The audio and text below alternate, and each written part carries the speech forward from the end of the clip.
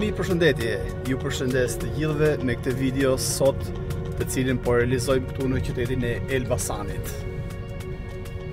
Atëherë kam ardhur sot këtu në qytetin e Elbasanit për të realizuar një video duke ecur me automjetin dhe duke parë së bashku pamjet në kohë reale nga ky qytet. Kjo është hyrja e cila të dërgon në rrugët qendrore të qytetit.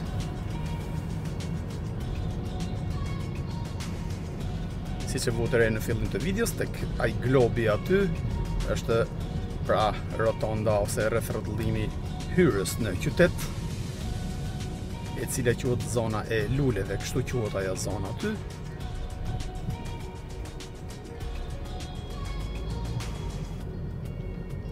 Do të vazhdojmë, do të eksplorojmë pra qytetin e Elbasanit sot me anë të kësaj video, ku do të shohim në kohë reale pra rrugët e qytetit, infrastrukturën e qytetit të Elbasanit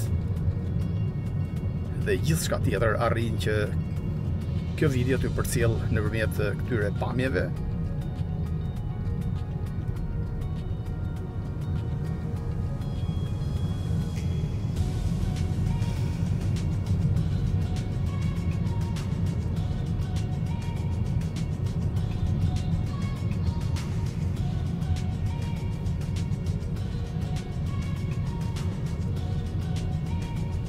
Ky është një rrethrodullim i cili të gëzon rrugë të ndryshme të qytetit, siç është rruga për tek stacioni Trenit, rruga për tek Bulevardi kryesor.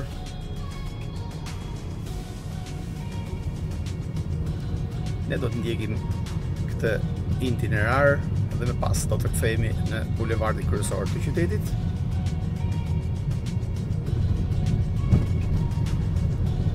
Ne pa mund duket dhe bashkia e qytetit, e cila është ribër pothuajse një pjesë e mirë saj nga e para, është ende në punime. Parko Qif Pasha është në krahun e majt.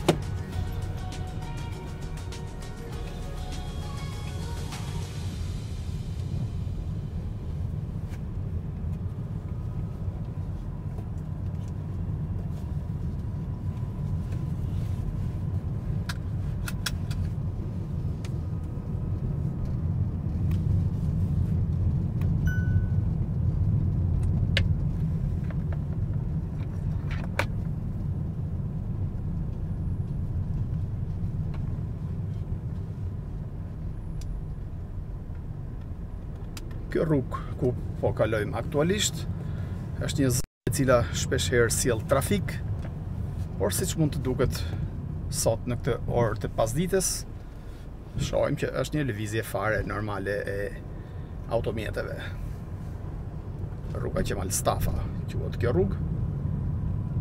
Gjithmonë këtu shkaktohet një farë bllokimi i rrugës ose trafik, si mund të them, sepse shumë automjete, si në shumë rrugë të vendit ton, ndalojnë dyshe ose parkojnë dyshe dhe sjellin pra bllokimin e rrugës.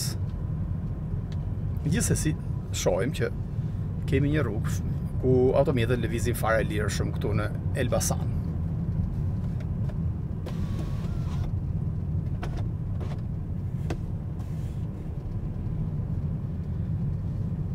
Është një rrugë e cila është gjelbëruar në të dyja anët e saj, sjell freski me këto pamje kjo rrugë. Në sektorin e komenteve, ju mirëpres që të sillni mendimin tuaj ose opinionin tuaj për pamjet.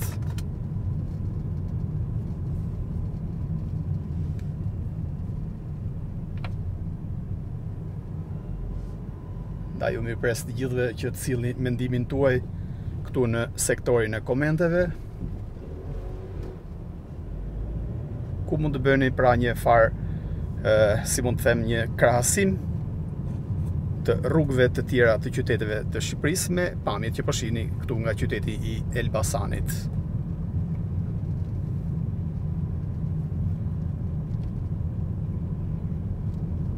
rruga drejt, ku duken pamjet aktuale, është rruga e cila të dërgon në lindje të Shqipërisë, në Librasht, Pogradec, Prenja Skorç, por ne për momentin do të eksplorojmë pra rrugët kryesore të qytetit, më pas do të futemi në lagje ose në rrugica të tjera.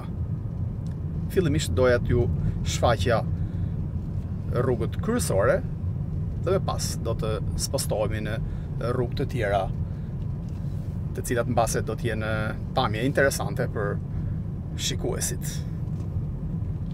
Kjo është zona e stadiumit të Elbasanit. Ne tashme do të marrim rrugën për në Bulevardin kryesor të qytetit.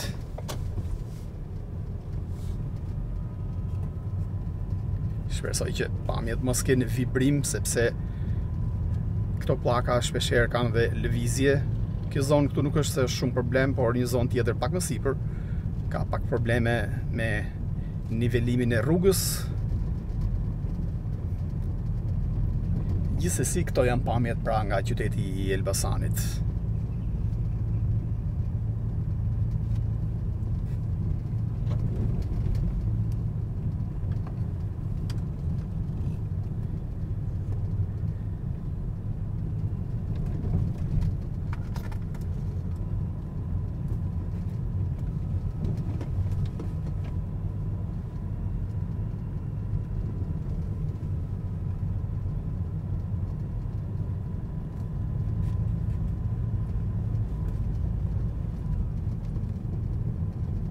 Lëvizja jonë me autobjet është me 20-25 km/h.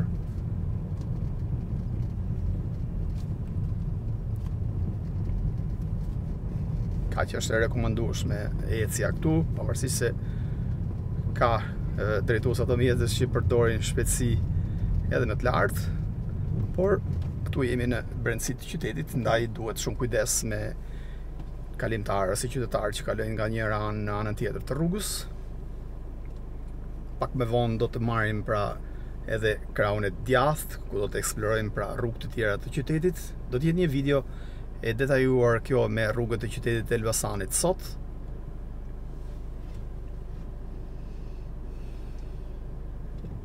Tashmë kemi një semafor të hapur, kështu që mund të vazhdojmë drejtimin e automjetit.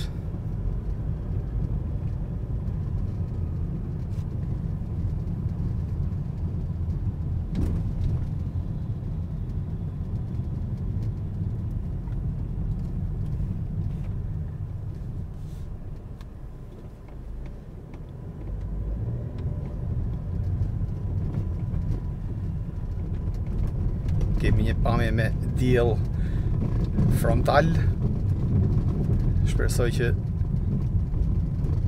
figura mos ketë probleme në imazh. Gjithsesi, me formatin 4K-HDR, cilësia në video është shumë e lartë, kështu që besoj se nuk është do të jetë shumë problem me cilësia në video.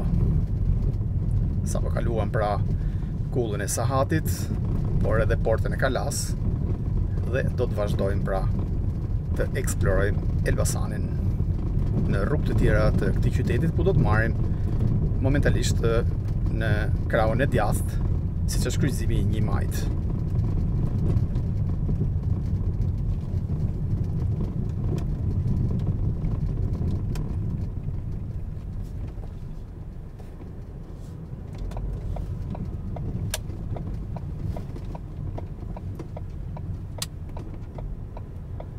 Në përgjithësi, qyteti i Elbasanit shquhet për gjelbërimin që ka në rrugët e tij, siç mund të duket nga këto pamje. Tendencia e pemëve shumë e lartë, çka favorizon kalimtarët ose qytetarët që të ecin në freski në rrugët e qytetit. Pjesa problematike që verifikoj unë të paktën janë këto kabla elektrik që janë sipër, që ja prishin bukurinë e rrugës ose qytetit. Kjo gjë nuk është se vehet të re vetëm në Elbasan, pothuajse në të gjitha qytetet shqiptare është diçka e tillë, ku kabllat elektrik ose kabllat e internetit e çfarë mund të jenë tjetër shihen si merimanga sipër. çka I prishin bukurinë në këtyre pamëve që po ju përcjell me anë të kësaj video. Gjithsesi, ju mund të sillni komentin tuaj për çdo gjë që jeni duke parë me anë të kësaj video.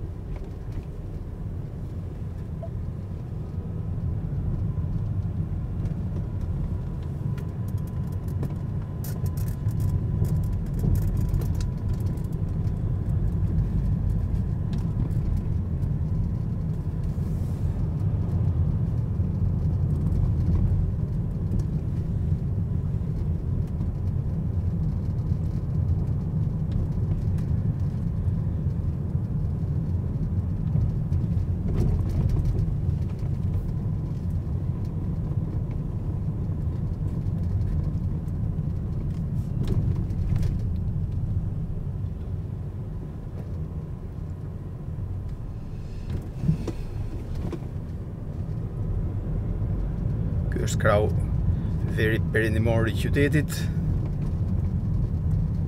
në rrugë e cila të dërgon pra në lagjen Banesave dhe në lagjet tjera të qytetit Elbasanit, por mos harrojmë që në kraun djathtë kemi edhe shtëpit karakteristike të vjetra të qytetit Elbasanit, siç është lagja Kala, edhe zonat e tjera që janë afër saj.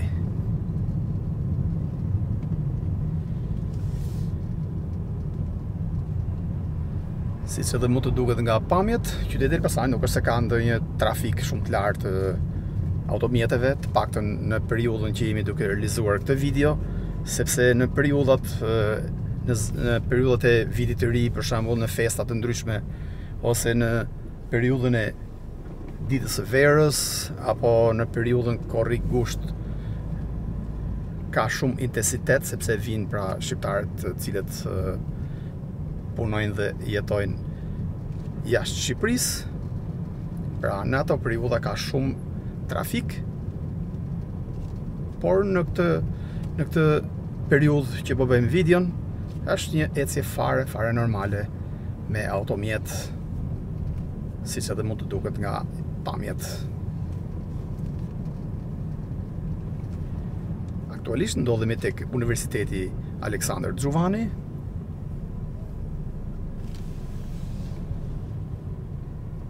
Tashme do të marrim në kraun e djathtë, ku do të shohim rrugën e Blinave, kështu quhet kjo rrugë.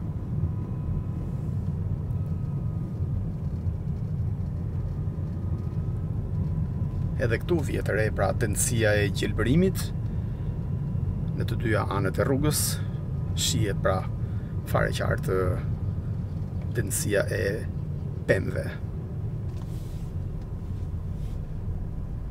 Në periudhën e verës, shumë pak mund të kap dielli këtu, temperatura e lartë, sepse këto pemë janë shumë favor I madh për qytetarët, të cilët duan të ecin në këmbë. Por kjo ndihmon edhe automjetet që janë të parkuar në të dy anët e rrugës, çka nuk shkakton pra nxehtësi në automjet.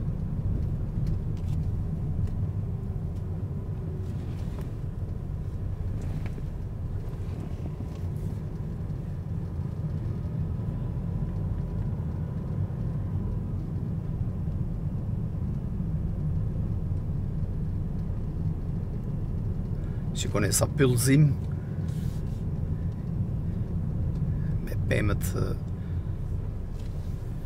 këtu tek rruga e Blinave ose rruga Rinia.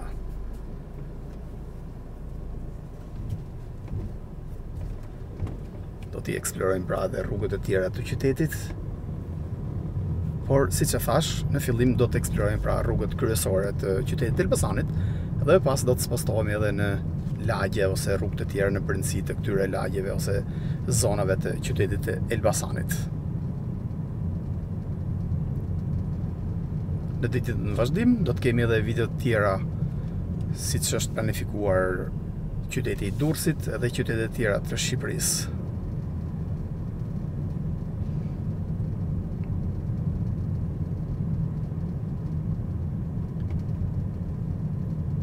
Me sa kam vënë re nga ndjekësit, këto lloj videosh duke ecur me automjet preferohen shumë nga shumë fansa, sepse mbase nëse në këmbë do të ecnim, do të fillonim pra një video duke ecur për shembull tek posta e qytetit, thjesht mund të kishim ecur ta zem 2 kilometra ose diçka më pak ose diçka më shumë, ndërsa me automjet mund të shikuesit mund të shohin shumë pamje të tjera të qytetit, sepse lëvizja është më shpejt normalisht.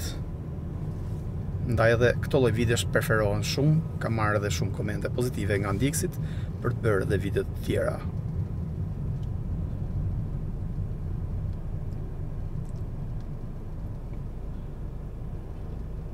Këtu tek komenti mund të më shkruani qytetin tuaj që dëshironi të shihni në videot e radhës.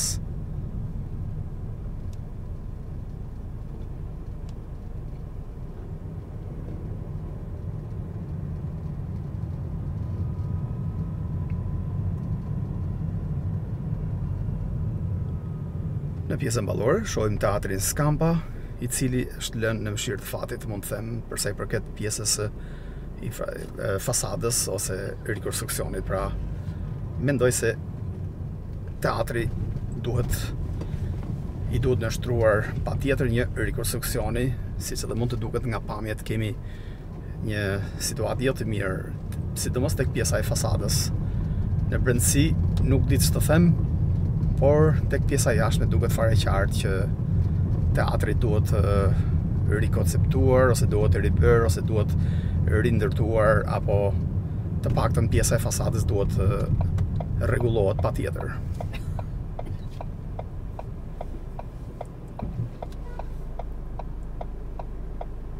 Këtu duhet shumë kujdes, sepse nuk është se këtu në Elbasan ka shumë semafor ku mund të orientohesh, ndaj duhet kujdes në lëvizje. Siç edhe mund duket, kryqëzimet janë pa semafor.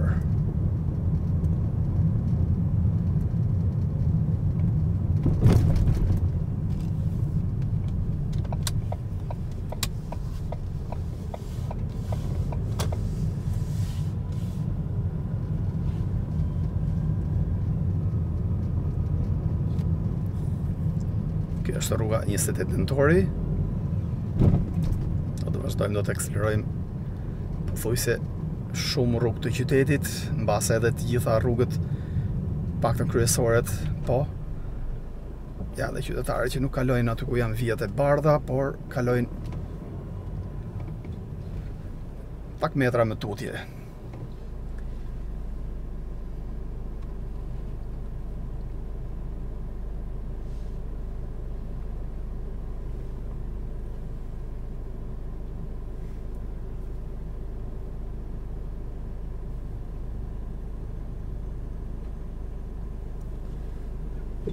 Kemi semafor të hapur. Ky është një ndër të paktët semaforë këtu në qytet. Shumë rrugë të qytetit menaxhohen në mënyrë manuale nga drejtuesit e automjeteve. Pra, prezenca e semaforëve këtu nuk është shumë e dukshme. Gjithsesi Elbasani është një qytet i qetë, siç e thash edhe pak më parë. Por mendoj se edhe semaforët duhen të jenë gjithkohës prezent.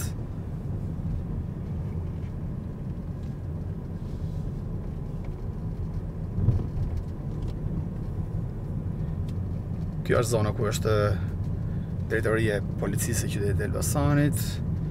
Është zona ku janë vendosur shumë noter ose avokat apo përkthyes.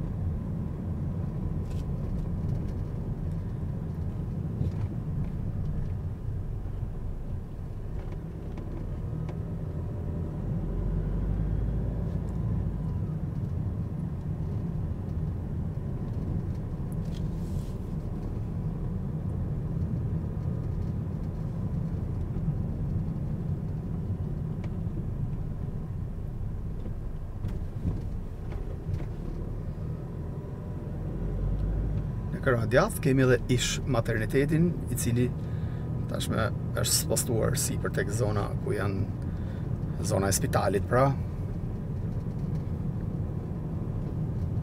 Ndërsa kjo zonë këtu, pra, ish materialiteti pothuajse është braktisur ose degraduar si ndërtesë.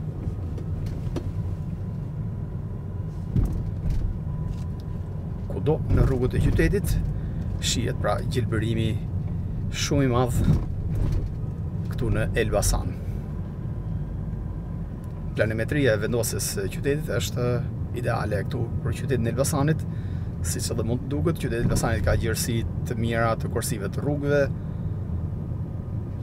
tek automjetët, por edhe tek këmbësorët ka trotuare të mira ky qytet.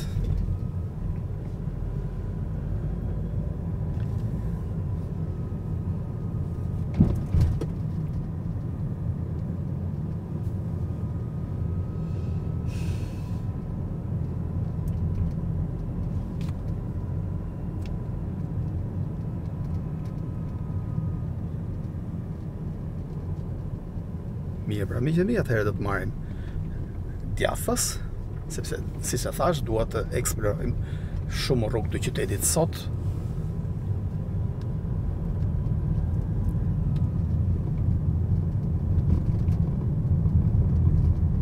Jo vetëm rrugët kryesore, por do të mundohemi që t'ju japim pamje edhe nga rrugë të tjera, të cilat nuk kemi shfaqur herë tjera në videot e mëparshme këtu në YouTube.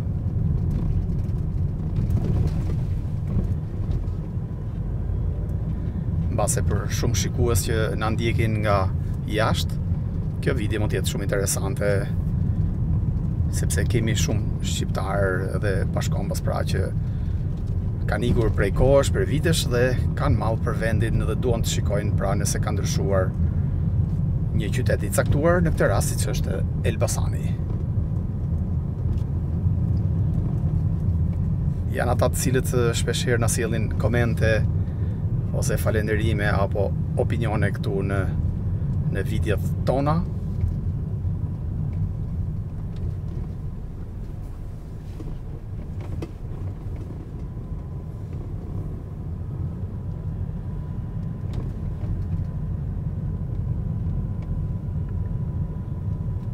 Rruga Lef Nosi është kjo rrugë. Edhe këtu nuk mungojnë pemët në të dyja anët e rrugës.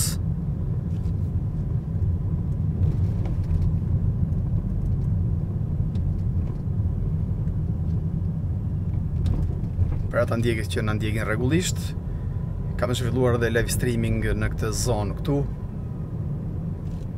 ku kemi patur një numër rekord shikuesish në atë live stream.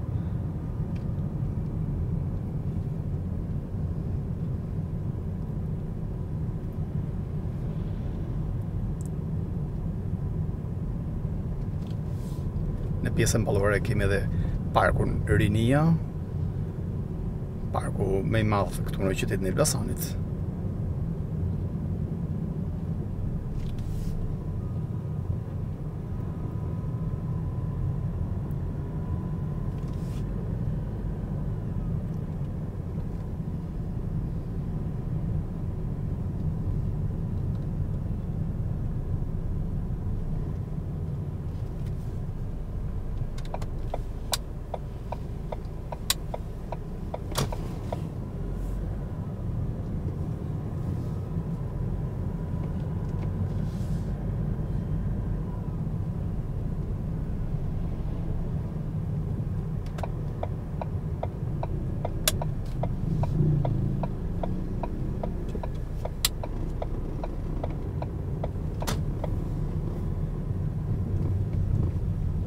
Pjesën ballore kemi edhe institucionin e prokurorisë së qytetit, ku janë vendosur së fundmi këtu, nuk është se ka shumë kohë që janë vendosur këtu.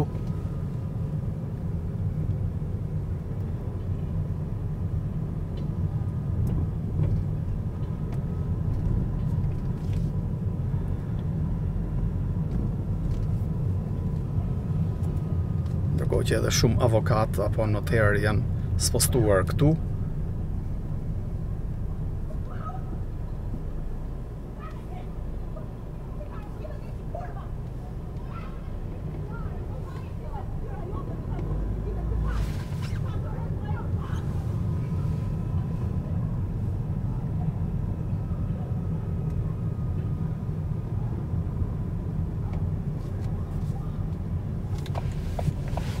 marrim majtas, sepse pjesa ballore është bllokuar për automjetet.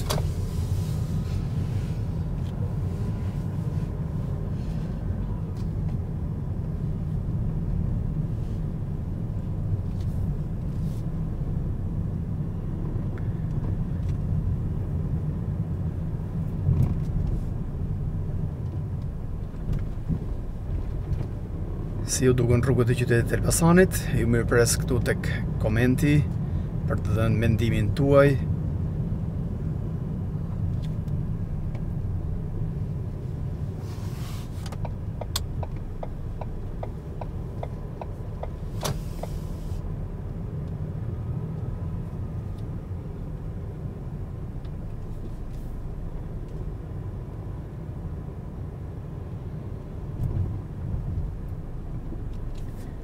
Këtu është një zonë arsimore, si mund të them, e qytetit, sepse janë disa shkolla, siç është edhe ekonomiku këtu.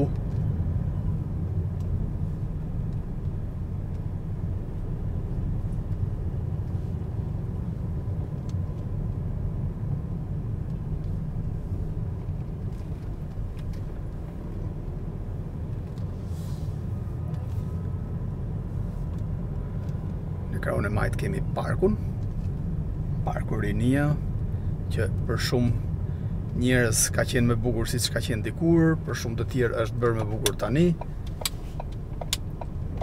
por ka patur shumë reagime për ndërhyrjet që janë bërë në park, sepse është cilësuar si ndërhyrje ku është dëmtuar, pra parku është betonizuar, si mund të them.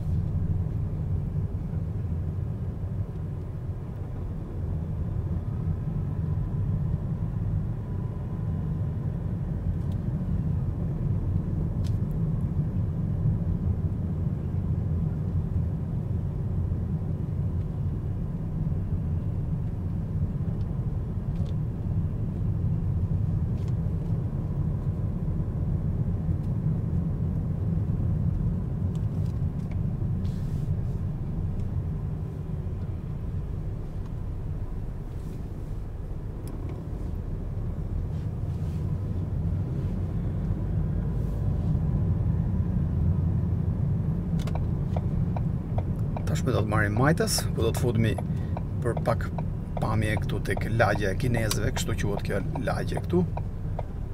Pra në krahun e majt. Quhet Lagja e Kinezëve mbase ky emër mund të përshtatet me ndërtimet që janë bërë këtu në kohën e regjimit komunist, kur Shqipëria komuniste kishte shumë marrëdhënie të mira me kinezët, dhe me sa di unë, këtu janë ndërtuar disa pallate që nuk është se duken shumë për arsye të pyllëzimit këtu, në krahun e majt sidomos, janë ndërtuar disa pallate banimi nga kinezët, ndaj dhe mbase quhet Lagja e Kinezëve.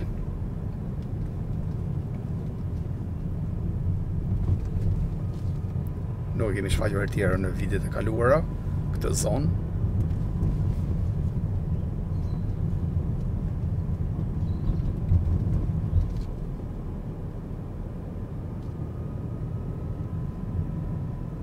Ky është një nënkalim që është bërë së fundmi këtu në qytet. Thjesht për t'ju dhënë një imazh, po kalojmë pak momente aty dhe më pas do të vazhdojmë, do të eksplorojmë pra pjesë të tjera të qytetit të Elbasanit. Është një nënkalim që e kemi parë edhe në protestat të banorëve të zonës këtu, sepse njerëzit kalonin në rrugën kryesore duke shkaktuar pra edhe aksidente fatale, kështu që është një nënkalim që i ka shërbyer shumë për mirë qytetit.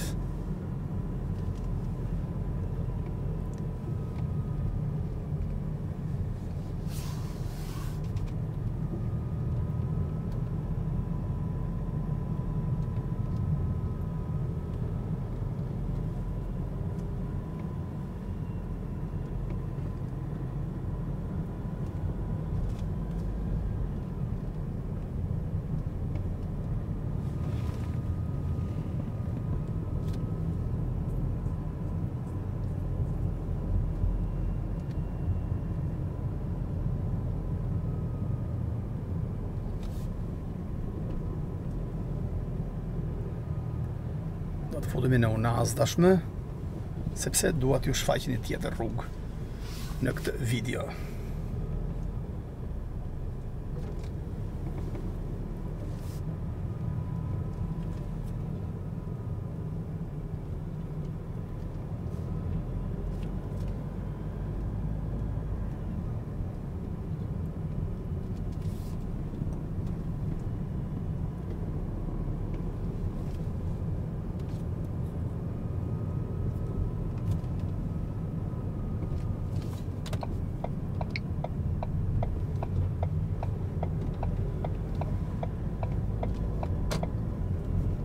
Kjo është Unaza e qytetit, ose aktualisht shërben edhe si bypass, mund të them, për qytetin e Elbasanit. Bypassi i mungon këtij qyteti, është diçka që duhej të ishte për kohë më parë për Elbasanin, një bypass, por shumë premtime ka patur, jo do ta bëjmë këtë vit, jo do ta bëjmë atë vit, jo po studiohet fizibiliteti.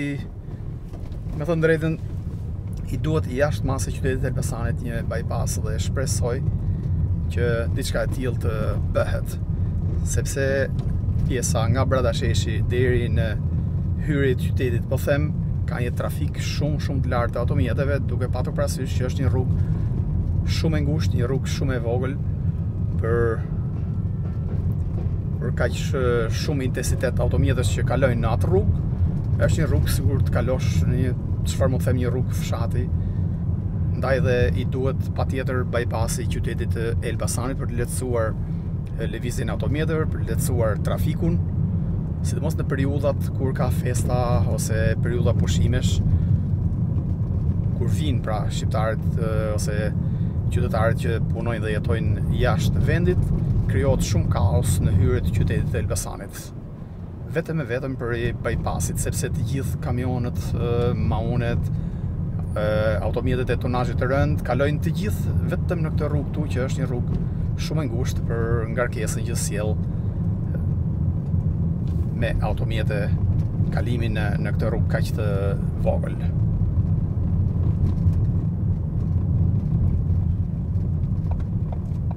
Ky është kryqëzimi I Cerrikut, kështu quhet ky kryqëzim këtu. Edhe ky I ka semaforët sipër, por semaforët nuk funksionojnë. Edhe këtu shkaktohet shpeshherë trafik.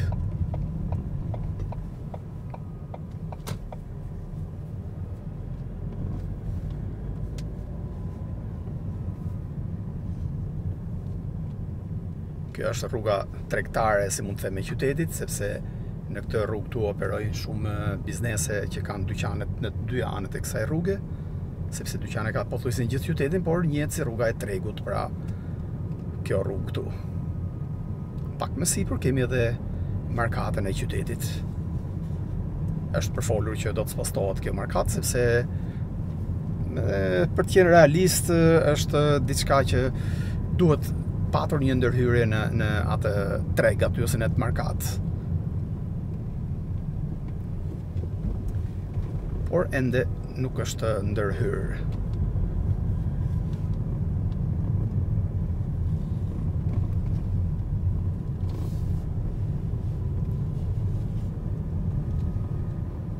Tregu I fruta perimeve ose markata pra është në krahun e majt.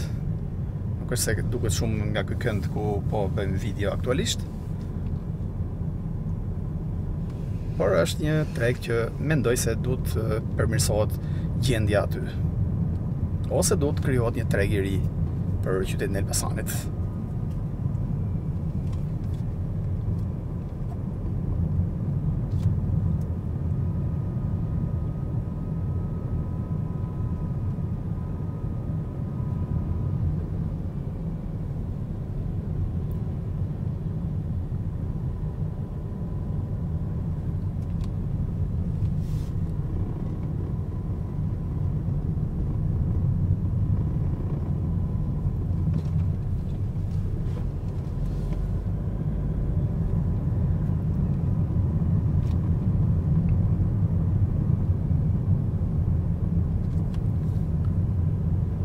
Tashme do të mundohemi që të përcjellim disa pamje edhe nga bretësia e lagjeve.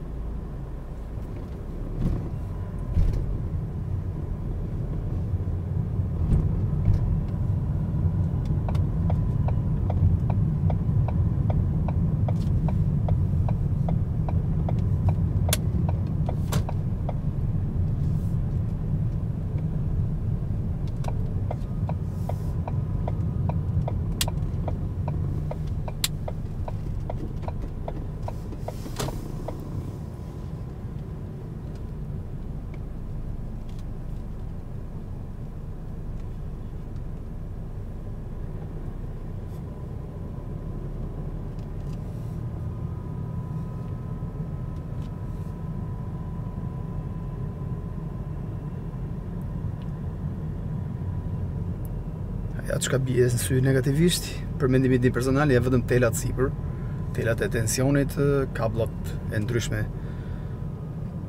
që janë sipër, gjithçka tjetër duket fare normale. Për një brendësi në lagje, pra. Ja, kjo rrugë këtu nuk është se ka shumë kohë që është bërë. Do të ishin vendosur tubacione nëntoksore për këto tela, për këto kabla të energjisë, por siç mund duket nga pamjet, telat janë të gjithë sipër në ajër.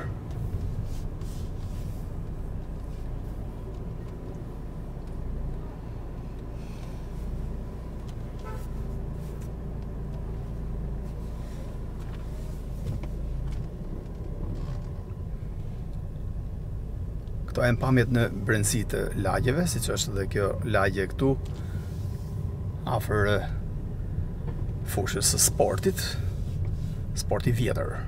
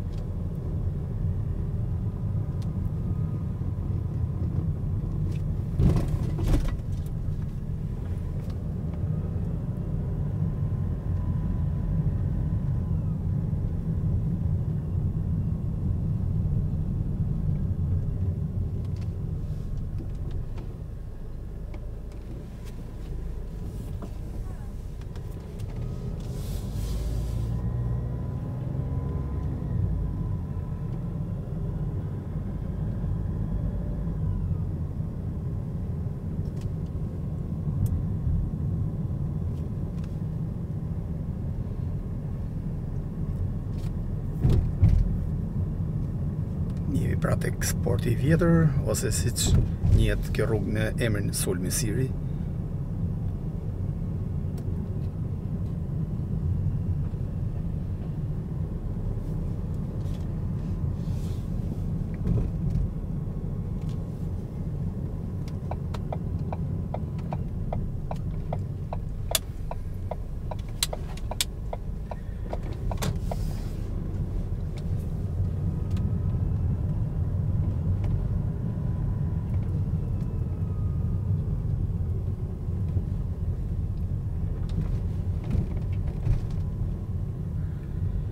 Këto janë rrugët e lagjeve këtu në Elbasan.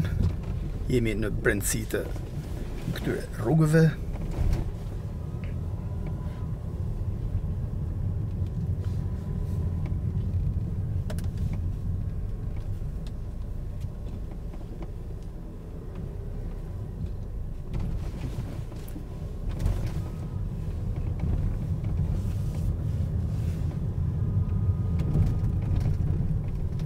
Lagjet e vjetra ose shtëpitë e vjetra të Elbasanit në këto rrugica.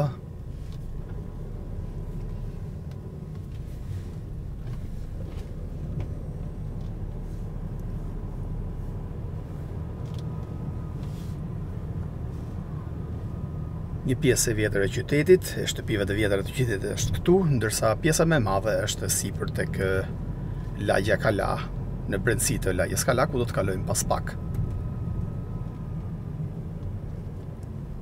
Duhen shumë minuta, shumë orë për të eksploruar të gjitha rrugicat e qytetit të Elbasanit, por në këtë video po mundohemi që të përcjellim disa prej rrugëve kryesore, por edhe nga brendësitë e lagjeve siç janë edhe këto pamje.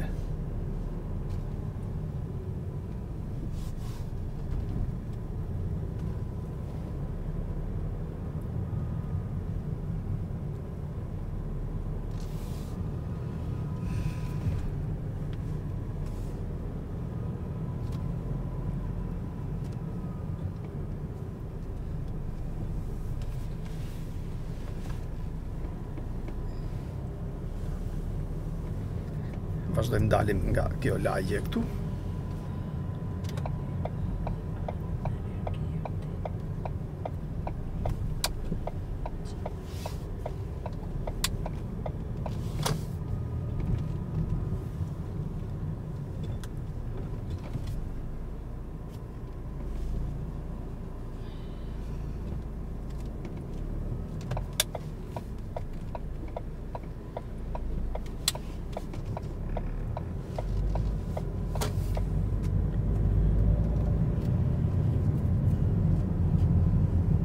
Tashme do të vazhdojmë tek lagja Kala, sepse doja t'u përcjellja disa pamje nga ajo lagje aty.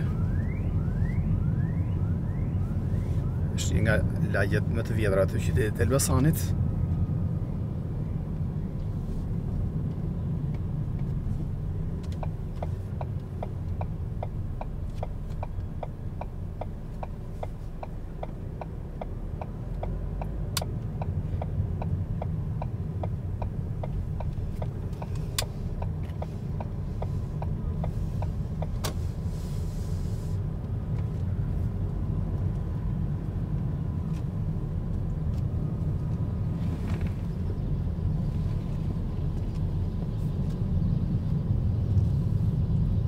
Bashkia dhe prefektura ndodhen në krahun e majt.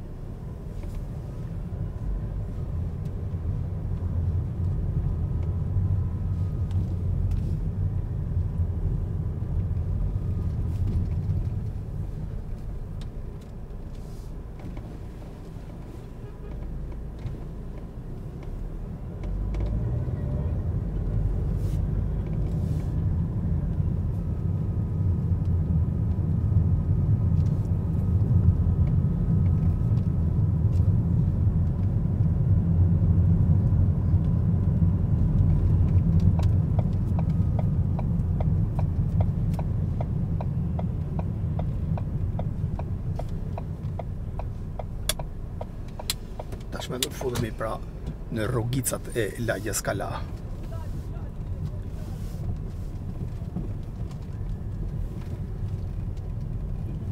Këtu edhe mund të ketë pak vibrim ndoshta në video. Shpresoj që jo, sepse është një lagje që dominon pra punimi i gurit.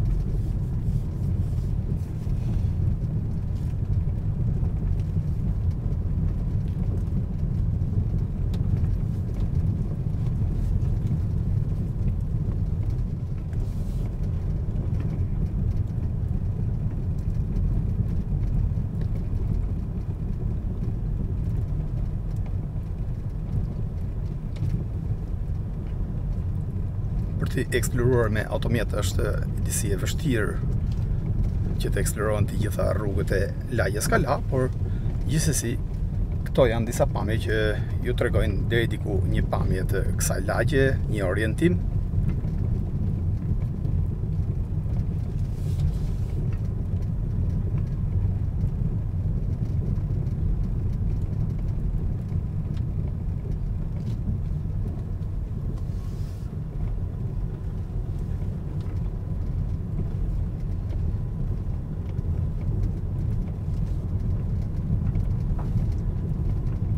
dolëm tek rruga Rinia ose rruga e Plinave.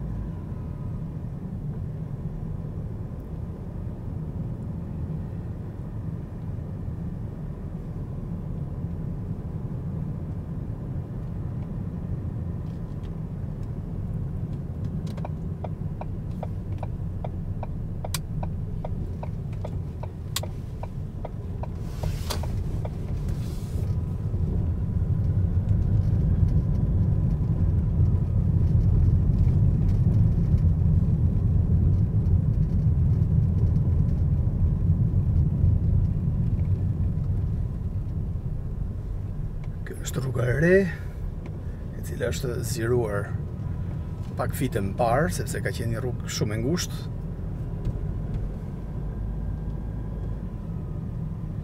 Deri diku rrugët kryesore të qytetit Elbasanit janë transformuar, janë rregulluar. Por normalisht gjithmonë ka ende për të bërë, ka ende rrugë që duhen rregulluar, sidomos në brendësi të lagjeve.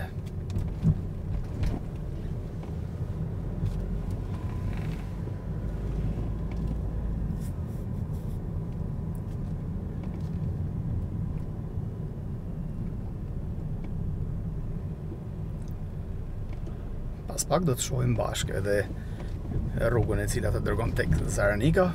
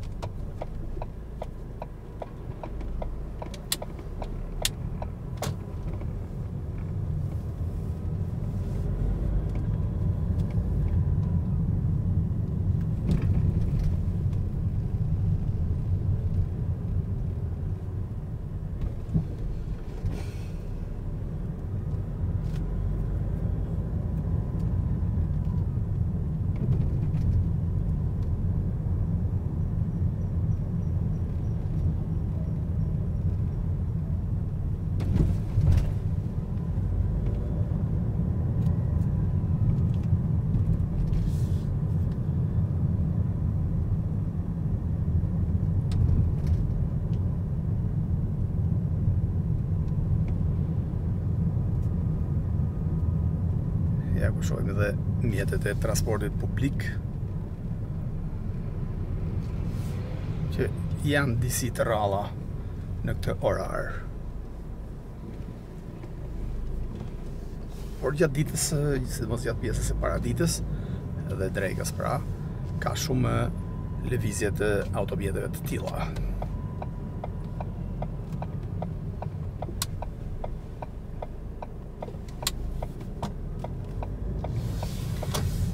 Do të futemi pak edhe në zonën në lagjen pra, e cila është shfaqur edhe në vitet e kaluara këtu në në YouTube, nëpërmjet këtij kanali. Siç njihet pra si banesat.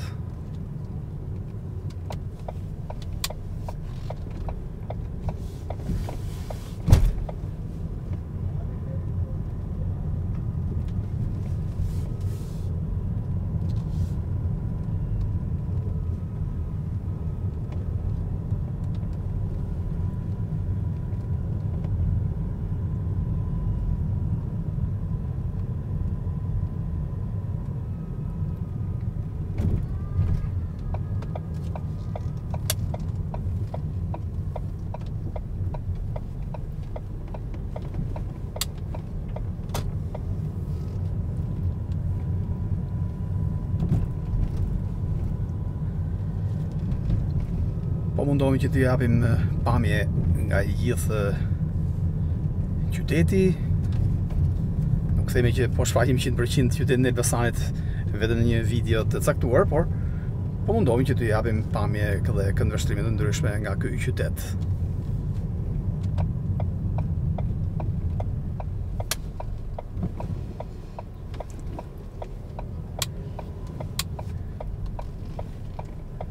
Transporti publik, siç është kriva.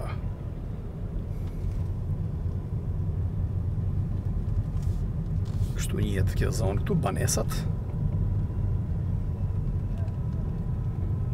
Është lagja më periferike në krahun verior të qytetit të Elbasanit.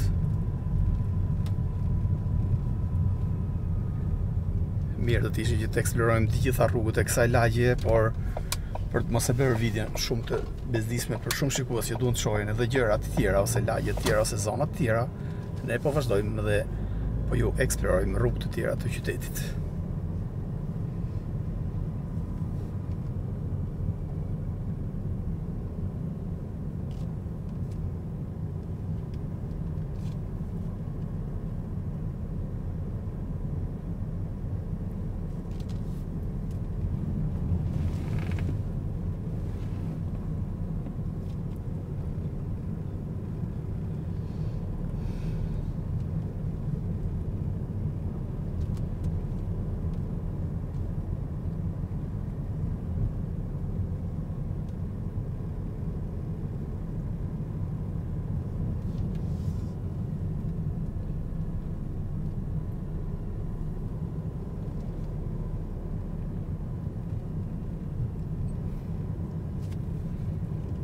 Tashme po dalim tek Zaranika.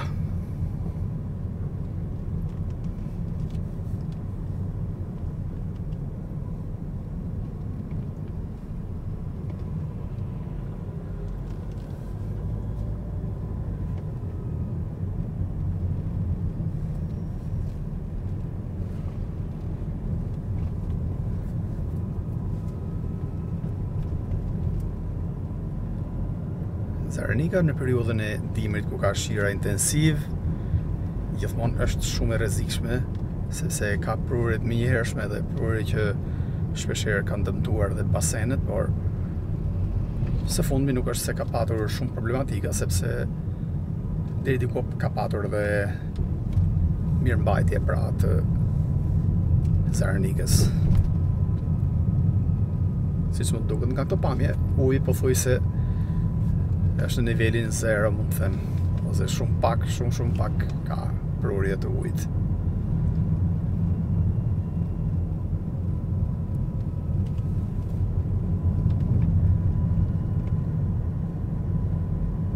Kjo është zona perëndimore e qytetit të Elbasanit.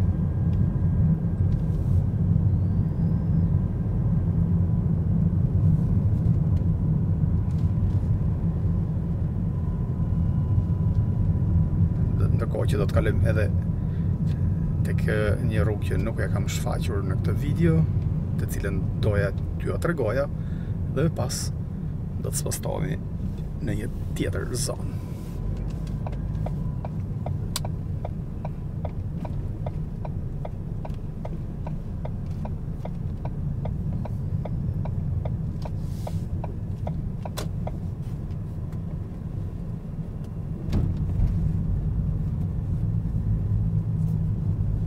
Kjo është hyrja në qytet nga krahu i Zaranikës.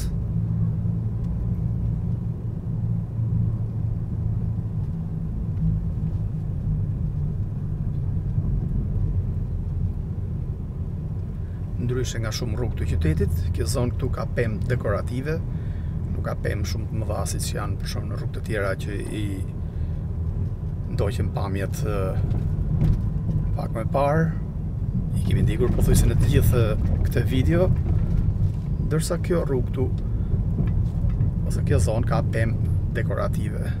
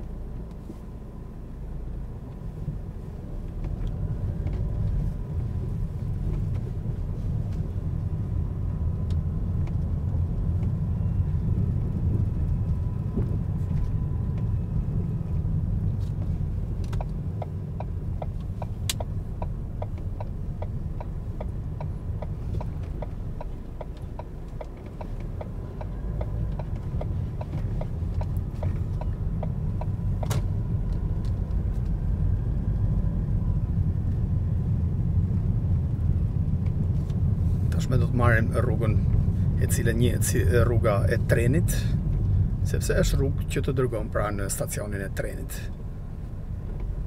i cili ende funksionon Elbasan Durrës, ndryshe nga shumë linja të tjera që nuk funksionojnë në Shqipëri. Linja hekurodhore Elbasan Durrës është ende funksionale.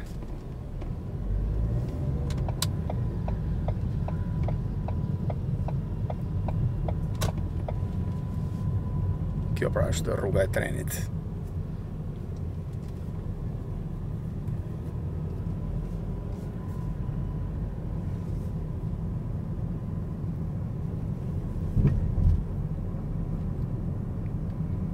Jemi pothuajse në muzg, në mbrëmje dhe ende dritat nuk janë ndezur.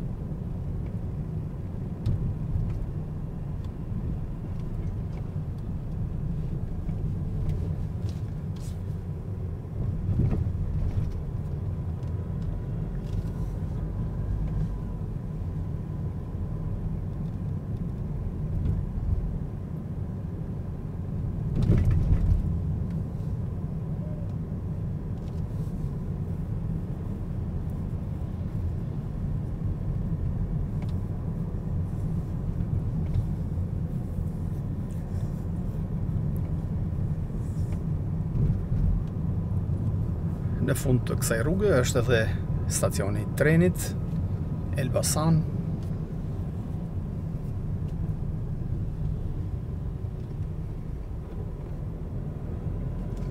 Me thënë drejtën, kam shumë vite pa kaluar aty tek stacioni i Trenit. Kurioz jam se si mund të jetë aktualisht, por mendoj se edhe udhëtar nuk ka, kështu që nuk është se është ndonjë diçka interesante për ta ndjekur atë zonë aty.